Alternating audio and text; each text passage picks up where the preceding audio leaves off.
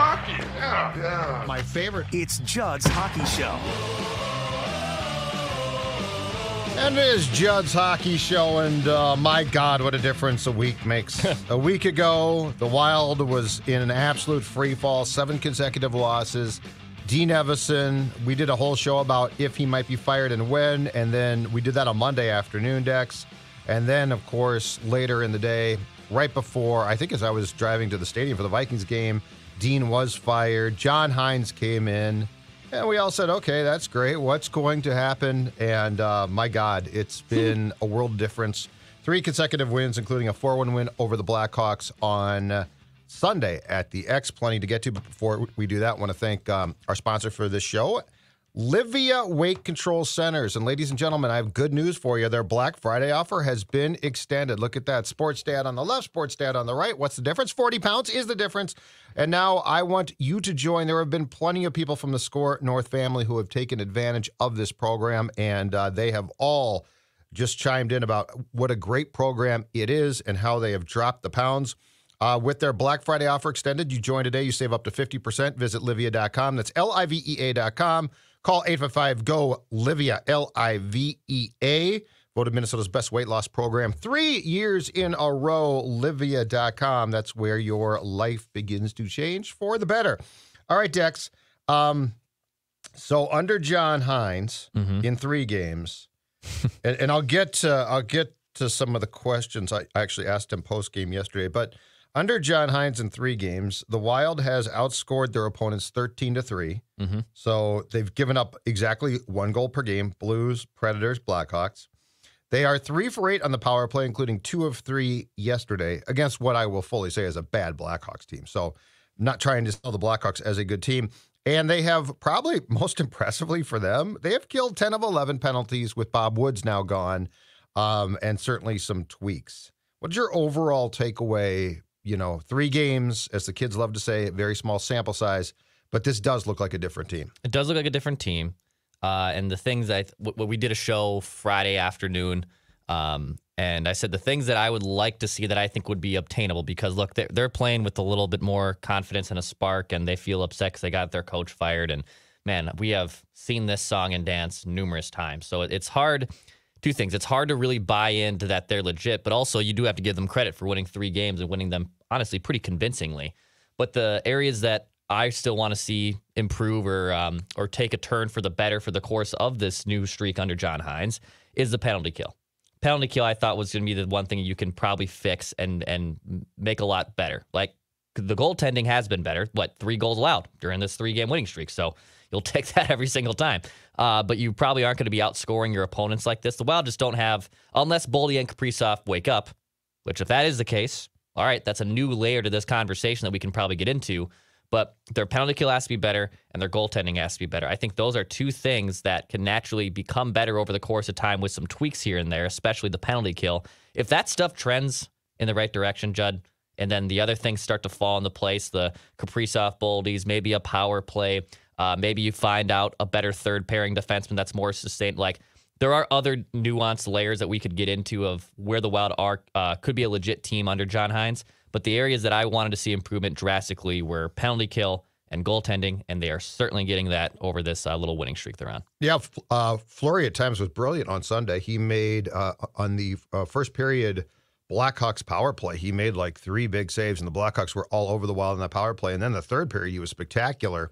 Gustafsson, to his credit, against the Blues and Predators, also very good. The penalty killing looks competent. I don't love it still, but it looks, 1 power play goal in 3 games is a far cry from the crap that we were being forced to watch.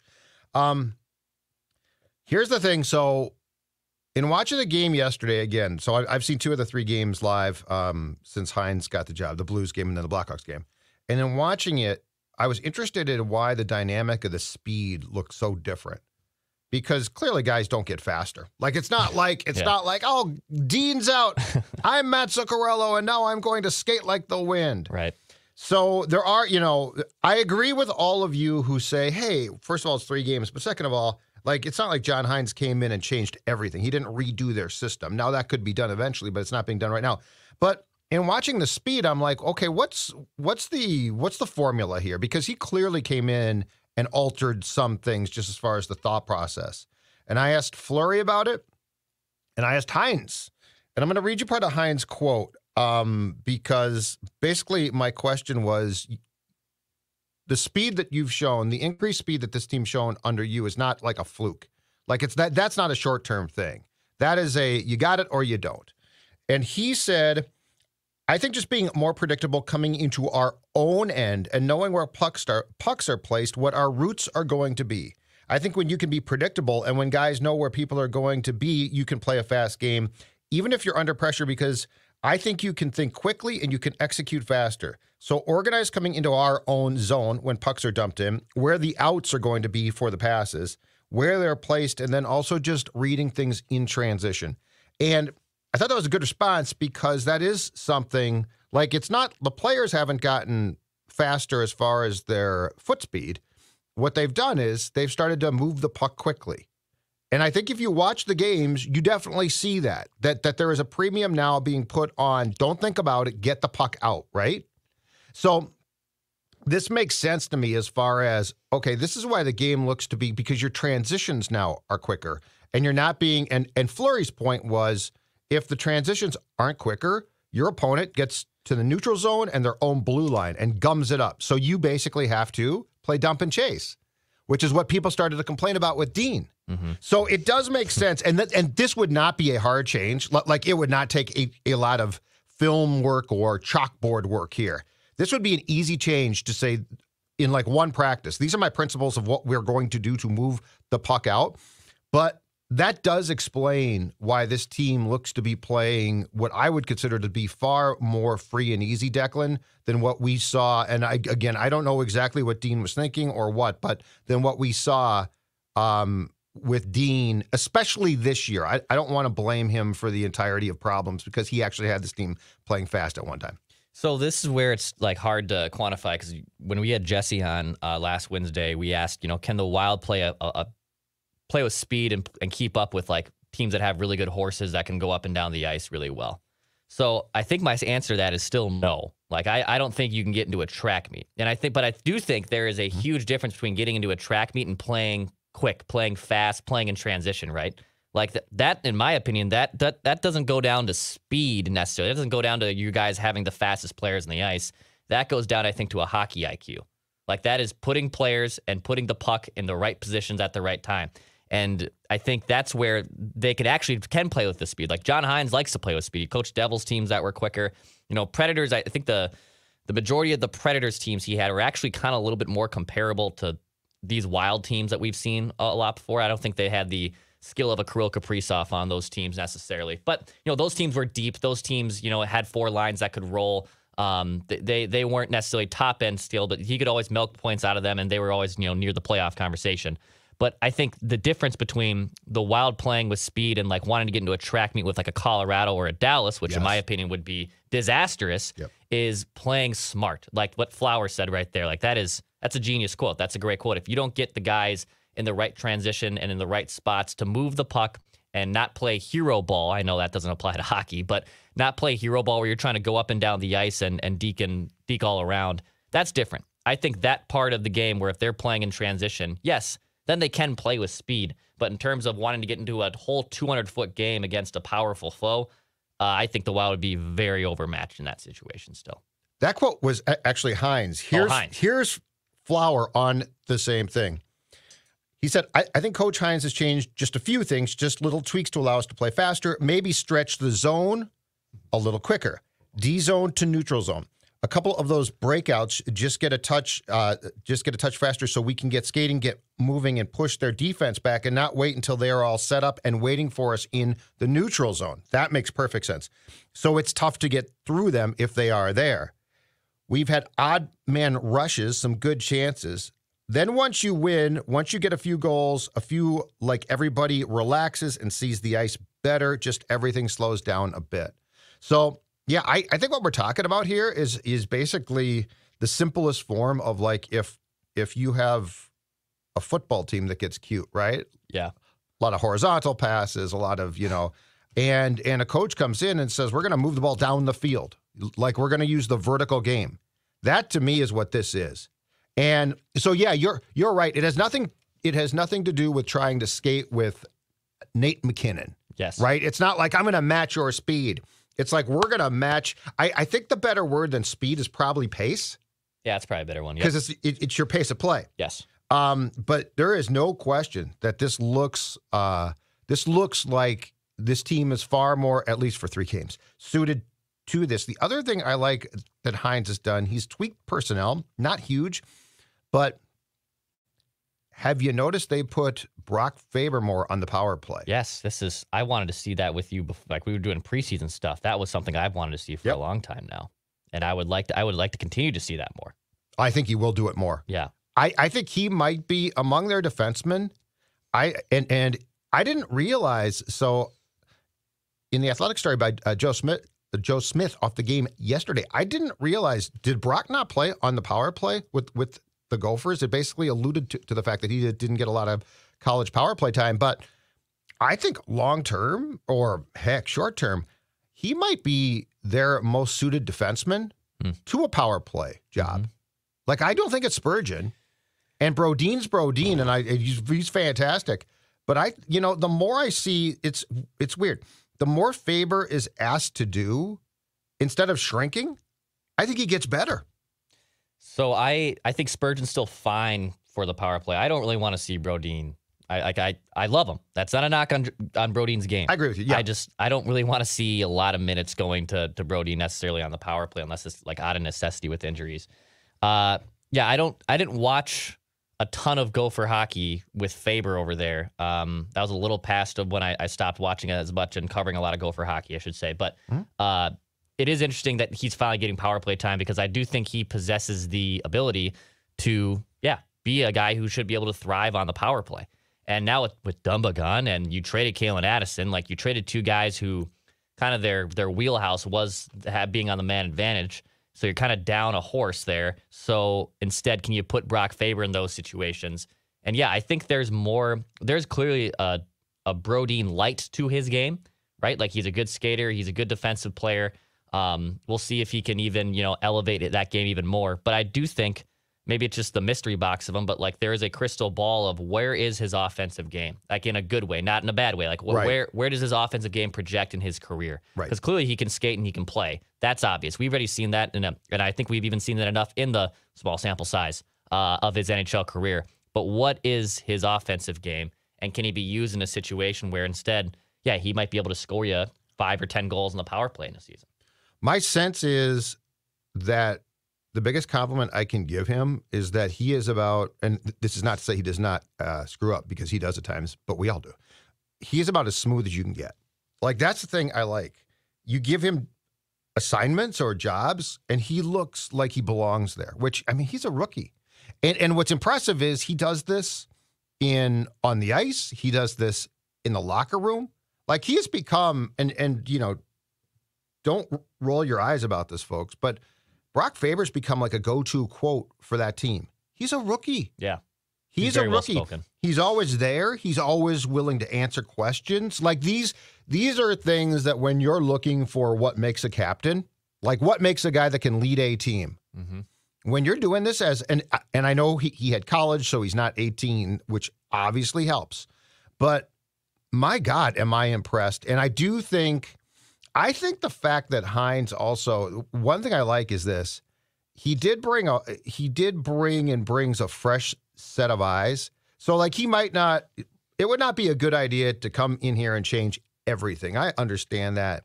But I do feel that he's making some changes that I like to see, and that he doesn't have any misconceptions or he doesn't have any perceived biases. Right. I'll give you one that I absolutely loved, and it's small and it's not surprising, but I don't think Dean would have ever done this. And this is not to fault Dean. He was just there a long time, and I think he definitely had some biases towards players that sort of reminded him of himself. But yesterday, Ryan Hartman comes back, and the first 3 lines are playing well. And instead of saying, I got to get Hartman on at least the 3rd line, right? I got to get him on the wing on at least the 3rd line. Hynes says, okay, 4th line. We'll put him on the wing, or we'll put him on the 4th line. I don't think, Declan, that happens with Dean. And I'm not saying that's a pivotal thing. Like, that doesn't make or break a team or a season. But I do think it's an important indicator of a fresh set of eyes that this franchise probably desperately needed, because, Bill Guerin's not going to stand in the way of that.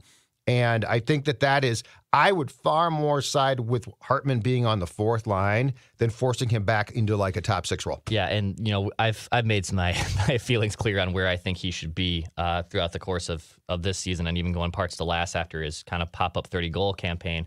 But that's exactly what I want to see. I want to see a guy who puts him in the right position. Like, I still don't love the contract extension, but like I can't just come on here every time and bitch about Ryan Hartman because he got paid. But can he be used in situations where he's an effective player? That's where he's effective. And I also think when we even say that, people think it's backhanded. Like, well, no, he was a top-line center and he scored 30 goals. Like, that was a fluke. Anomaly. It was an anomaly. Yes. It was not sustainable. Yep. But I do think he has a very good role of being a very good bottom 6 player. And Hynes has seen that too. That's to your point. He came in, didn't want to force things just because one side did something. And look, he's seen Ryan Hartman a lot being in Nashville before. Like, he knows who Ryan Hartman is.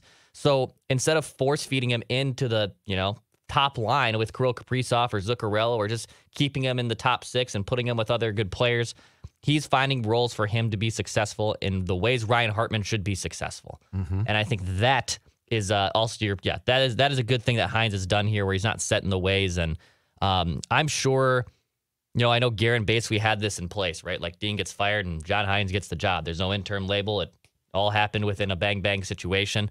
And I'm sure there's more of a Guerin seems a little bit more of a hands-off, and Hynes is kind of his buddy. They go back a little bit.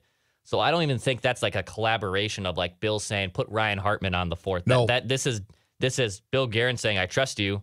Yep. What do you want to do to fix these things? And I'll give you the players and the personnel that are needed, but I'm going to let you put your eyes and brain on this, and you can probably fix it. Yeah. And that's when, there's a lot of things that go into the conversation about when we talk about a coach having a shelf life, especially in this sport. Yeah. And some of that is preconceived ideas about or long-held ideas about, Hartman had 30 goals 2 years ago, and look what he did, and he works his ass off, and he does all those things. That doesn't make him, and that never made him a guy who should have stayed for any amount of time centering the top line. And he's really not a top 6 guy, that's fine. He's got a role. But I really like the fact that what we're getting now is very clearly a guy who came in and said, okay, this is not, because it's not a terrible team. It's not a great team, not a terrible team, but he's actually open to, I don't have the thing about, well, if I put Hartman on the fourth line, that's going to embarrass him. John Hynes doesn't care about that. And he shouldn't. Let's talk about the rookies, too, before we get done here. First of all, I'm going to defend Connor Bedard, okay? Okay. Because I'm seeing the stories, but the stories today are like Connor Bedard wasn't even the top 2 rookie and blah, blah, blah. And yes, that's a good story. I probably would have written the same thing. So I'm not faulting the journalists. But I am saying this. Connor Bedard's on a horse bleep team that has a lot of problems. He is too small. He is too small to be playing right now, except his skill is so off the charts that he deserves a job that he's not big enough for, if that makes sense, because his skill level is unbelievable. But I watch him play and I see, do you know what I see physically? Just as far as his actual physique goes, not his skills. I see Marco Rossi a couple of years ago. Interesting. Just as far as the build goes, he's too small. He's playing against men, and if they can catch up to him and he can't out-deke them, they knock him off the puck. Now, of course, these guys are all the best players probably in the world. So, if you or I tried to knock the poor kid off the puck, he would make us look like morons. But so I am not going to dump on Bedard here. I actually feel bad for him, especially with all the stuff that was out there a couple weeks ago. That being said, we've talked about Faber, but Rossi yesterday had 2 goals, played 15-10, and again, I'll go back to what we just talked about with Hynes. I love the fact that a coach comes in here and looks at Rossi and doesn't really know that much about 2 years ago, right? Or last year, or when I watched this kid play, I'm going to tell you right now, there is no reason on God's green earth why he was not the center of the top line on day one. He's matured. He's matured. He goes to the front of the net. He takes a lot of hits now, and guess what? He doesn't move much. This is another player I think that's going to benefit from the fact that this coach didn't see him when he was scuffling or making mistakes that Dean couldn't tolerate. I think Dean was going there, but I think Hynes immediately is treating Marco Rossi with respect, he's evaluating him based on what he's seeing, and this kid is damn good. If you extrapolated Marco Rossi's performance this season over 82 games, he's on pace for a 29-goal campaign, which is obviously humongous. Yep. Good for about 52 points as well. Like, he is having the year that we thought he should have. And, yeah, I think the strength was there. I mean, even on Hockey Reference right now, I don't know if this is true, but, like, on hockeyreference.com, he is built 5'9", 182. Would you say he's even bigger than that, or was that, like, weight-wise? Right. Is that probably about right? But he's built like, but that's like muscle. Ox. Yeah, built like ox. Yeah. That's muscle now. Yes. And yeah, he looks a lot more confident too, and look, he had some very shaky, scary off the ice situations that I think definitely stunted some development there, which obviously was awful that was happening to him. So he had a horrible curveball thrown his way. But yes, he looks a lot more like the guy who everyone thought was like the biggest steal of this draft that fell all the way to number 9 to the Wild, and he looks great. On Bedard, so you got to see him in person, obviously, yesterday. And yes, Chicago, just still a dump. Dumpster fire. Absolute dumpster fire. But you think that there is still a lot more to Bedard. Like, you're not calling Bedard a bust. I know you're not calling Bedard a bust. No, he's going to be a star. He's going to be a stud. He's going to be a superstar. But he needs like 25 more pounds and a little bit more of experience before you can really quantify him as being like a star. I'm defending him. Yeah. Totally. No, he's going to be a superstar. And what I'm saying is you can at times see what he brings. He does some things that the majority of guys in that league can't do. But I'm defending him and saying it's not fair to say, well, he was the third best, like as if to put him down. He's going to be great. He's not going to be a bust. He's fantastic. I feel for him because, to your point, he's in a dumpster fire. It's not like he's on a great line. Chicago's still a complete mess. This crap that he went through, on Twitter /X /whatever was absolute garbage for a kid. Absolutely. I don't even know at this point, too. I don't fault him for his size because he's just not matured yet. So it's not like he could have gone into the weight room this summer and gotten really big. Like, he's not there yet. He's not. He reminds me from a size standpoint a little bit of how Gretzky looked when Gretzky started. But the difference is the speed of the game now. Like, these guys are what Connor Bedard's playing against is so much different than what Wayne played against. Oh, yes. Like, Wayne played against grown men, but they were slower. These guys now are so fast. And again, if they bump him off the puck, he's going to go off the puck. He's got no chance right now. That will change. But there was the one-on-one in the Wild zone the second period last night or yesterday afternoon in which Faber was going against Bedard. And it was actually a great little one-on-one matchup, and Faber won it. And Faber, you could tell the fact that Faber and Rossi and to be fair, again, they are in their early 20s. Bedard's 18. But you could tell the fact that those guys spent the summer here working their asses off has contributed huge. So I'm very high on what those guys can bring. And the one thing is, if you are not in a playoff spot at Thanksgiving, it's a big deal. Yep. But if you look at what the Wild is doing right now, and they're going on a tough trip. Like, they're going on a West Coast, Calgary, is it Vancouver? Calgary, Vancouver, Seattle. So that's a tough trip. But if they can keep up any of this momentum, they're going to be in pretty good shape. But But if nothing else, this team now is fun to watch again. Absolutely. It's been a while. By the way, shout out to our friends at Summit Orthopedics, Summit Ortho. Maybe you got some pain going on. It's getting the winter time, and you realize that shoulder from playing golf, or you got tweaked your back. You just don't want to deal with that. That's never fun, right?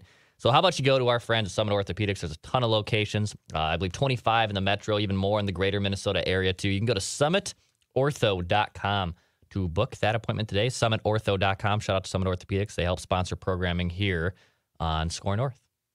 All right, sir. Outstanding. We're done. We now have, hopefully, a team that's turned itself around because Judd's Hockey Show is a lot more fun when the Wild is good and can win some games. And I'm sure that our friends at Bally Sports North feel the exact same way because we're all one team or something like that. Dex, take us home. Yeah, pass, shoot, score, and hit the subscribe button for daily Minnesota sports entertainment.